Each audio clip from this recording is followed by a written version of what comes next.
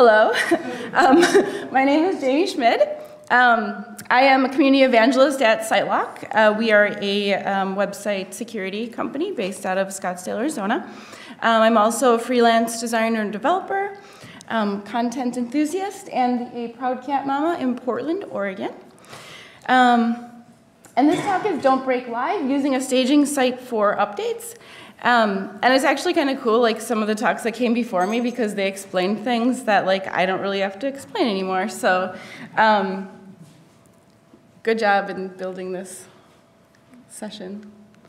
Okay, so first, what is a staging site? We've kind of talked about it throughout the day, people referring to staging sites, but officially, it's a copy of your site that you use for testing updates, new features changing, QA checks, etc. And then I say there that it's a private copy because it's not a site that is publicly viewable by, with a search engine. Your customers aren't going to be able to find it. It's only for your own personal use. And copy is underlined because as much as you possibly can get it to be, it should be a direct duplicate of your existing live site. This is because if we're going to be doing things like making updates, testing new features, doing anything like that, you want to make sure that you're actually doing it on a version of the site that represents what your live site is. So if you do an update that comes out and you think it might break the site, Gutenberg, so you would want to do this on a staging site because you probably don't want to do it on live. I highly recommend for major versions, which 5.0 is a very major version coming out here, definitely make that upgrade on a staging site. Don't do it on live. But that goes for pretty much doing any features or any kind of updates. You shouldn't be doing those on your live site.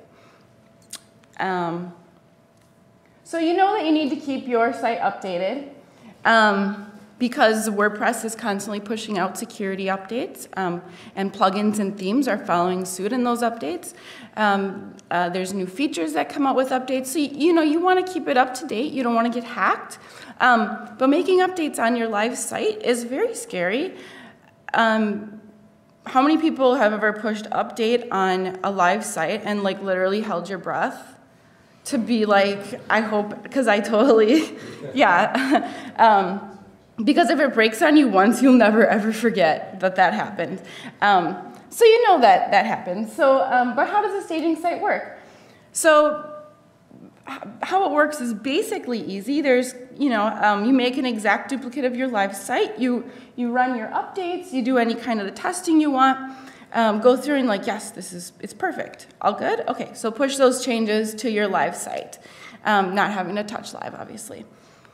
But it's not really that easy for a number of reasons. One of the reasons was the talk right before this, talking about the URLs.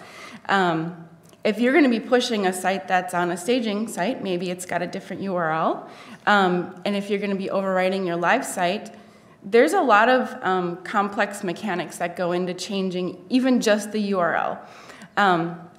And then updates can include physical files and database changes on top of that.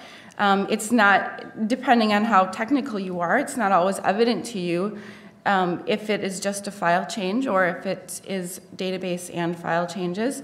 Databases themselves are hard to sync. That's just a known fact. So there's a lot of it that is not that easy. And I'm going to kind of go over a little bit what you need to be aware of when you're evaluating your own staging site solution, because there's not one size fits all solution. There's a lot of different ways to do it, and none of those ways are exactly perfect for every situation. Most are not perfect for any situation. Honestly, if you ask developers, what does your dev workflow look like? How are you syncing databases? How does your staging, go? They're probably just going to say, not well. But so expect that, okay, it's not going to be easy, it's not going to be perfect, but get it to as close as what works for you. Because ultimately, we're trying to not do things that are going to break your live site. So, okay, just getting down to literally what is required to happen. You need to make a replica of your existing live site. You need to put it someplace so you can run it as a website, right? And then you need to get those changes that you've made onto your live site somehow. So each of these three things kind of represents its own unique problem, and each of these three kind of have multiple solutions that you can take to achieve it. So doing the things. First of all, the very first step, if you are going to be doing a staging site, audit your site, you need to know what's going on your website. If you don't, this is a perfect time to figure that out. You need to know what plugins are happening on your site, what size your site is, if it's gargantuan. Do you have any automations that are happening on the site? For example, maybe a plugin that does an automated email alert, and that email alert includes a link to your website. Well, if you send it out from the staging site, it could potentially have your staging URL in it. You don't want to do that. So knowing what's going to be happening on your site, when you're in the staging environment, how busy is your live site? If you have an e-commerce site that is getting, one order a minute, congratulations, that's amazing. But you're not going to necessarily be able to copy over your site. Work on it on staging for 3 days, and then throw the whole thing back up there and overwrite your live site, because you're going to lose out on orders, you're going to lose out on, potentially comments, if you have any A/B testing, like all those kinds of things, like you might not necessarily get those sort of results there. Are you using version control? If you don't know the answer to that, ask your developer. If you don't have a developer, then you're probably not using it, because you would know. And then get familiar with your hosting, what company it is, what service level you have, and what level of access you have to be able to manipulate your files and your file settings and your website settings. So knowing all those things is very important. And if you're a site owner, you should at least be familiar with these things. If you're a developer inheriting a site and you're like, oh my goodness, no, you shouldn't be making all these updates on live, and oh, I get that you like to try out new themes, but don't just try them out in the middle of the day for a couple minutes and then change it back, right? Because you don't want your potential customers to be seeing all this crazy stuff bouncing around. So regardless, you want to get familiar with what your site is, and knowing these things are going to directly inform you as to what your decisions for the staging site are going to be. So quickly, what are your options? These are 5 pretty basic solutions. There's probably more. If there are, please feel free to tell me what you're using, because I'm always interested to see what other people are doing. But so going from easiest to not easiest would be the hosting one-click staging. That is where you have a host that already has a managed WordPress environment. They've already created an automated system for creating a staging site for you. They probably have some sort of system where you can push a button to deploy. All that is amazing. And if you're, a person that does not have an advanced developer workflow, and you know that if you do have this, you know it, this is an ideal solution. Finding a host with one-click staging that can do it is the easiest way, but it's not always the most economical. A lot of times it's expensive. A lot of times you can't just up and move to a new host just because you want to. Maybe your client doesn't. So if you can do it, good. Another solution is to use a plugin that you can install in WordPress that will sort of manage it for you. Building your site into a subdomain or subfolder, you can develop it locally on your local computer and then push it out to staging, push it out to live. And I'm not going to talk about advanced developer workflows really at all, because I think I've only got about 10 minutes left. So first, I'm just going to a little bit more with the hosting one-click staging. The most expensive, obviously, your host needs to offer it. But I don't know how well you can see this, but this is just an example of WP Engine's one-click staging. So you can see there at the bottom, it's got a button that says copy from live to staging, and this will replicate your site and create a staging site for you, like just pushing that button. And then the red button, it's red for a reason, it says deploy site from staging to live. So when you've made the changes, like this is perfect, it's great, you push the red button, and then it overwrites your site. It's red because you want to make sure that you're ready to overwrite. So that's just one example, and all the different hosts, they kind of have different ways of doing it. And they vary, and the level of plan that you need with them varies a lot too. So if you're evaluating hosts right now, and you think you might want to do this kind of solution, look at all the different hosts and kind of see how they do it, because everyone kind of does a little bit differently. So some hosts that do it: WP Engine, Flywheel, Pressable, Callways, Site District. Matt from Site District is in here, I believe. If you want to see an example demo of push to live, go find Matt. I'm sure he would love to show you. So in a second, use a plugin. There is a plugin called WP Staging. And what it does is you enable it in your live site. It creates a WordPress staging install inside of your live site in a subdomain.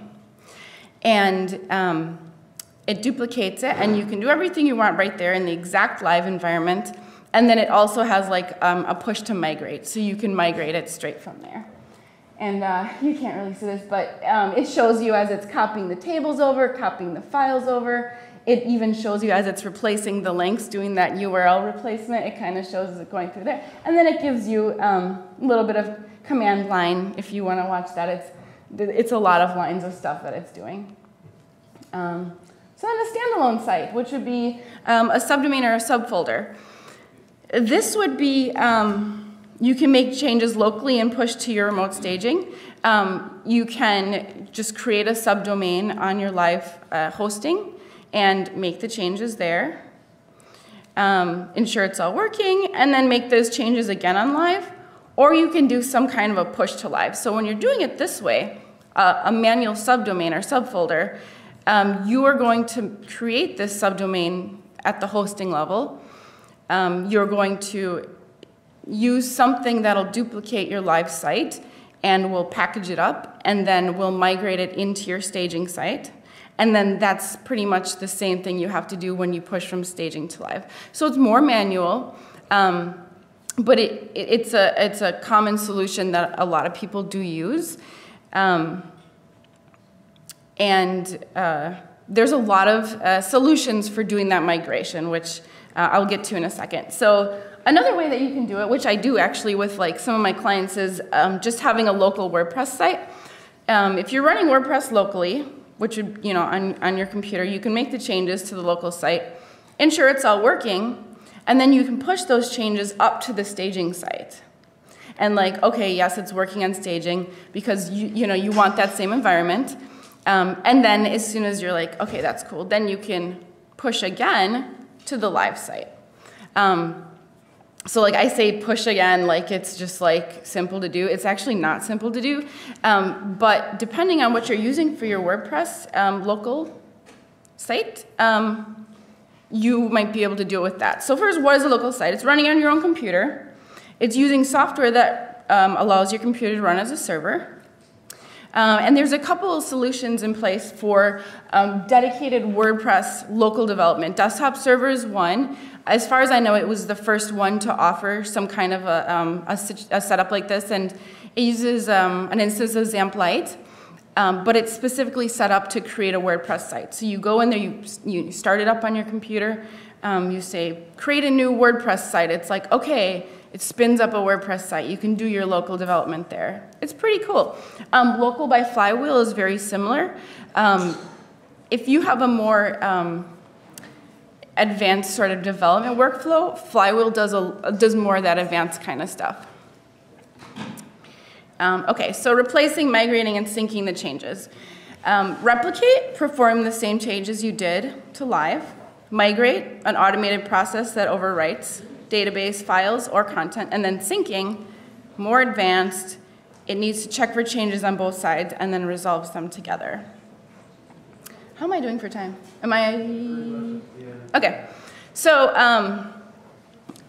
so there's plugins for migrating. There's plugins for syncing. I'm sorry, I have to go a little bit quickly here. But a recipe for success is make a schedule for doing updates. Use a service to track updates, like ManageWP. Make all your updates on staging first, and then never break live again. Thank you. So if you have questions about it, this is a very involved topic. Please find me after this or at the after party, or tweet me out, Twitter out to me at Jamie Schmid. And I also have blog posts that I've written that go far more in depth. And you can find my slides online. And I'm also going to tweet links out to those slides also. So check me out on Twitter if you want to see them. Thank you.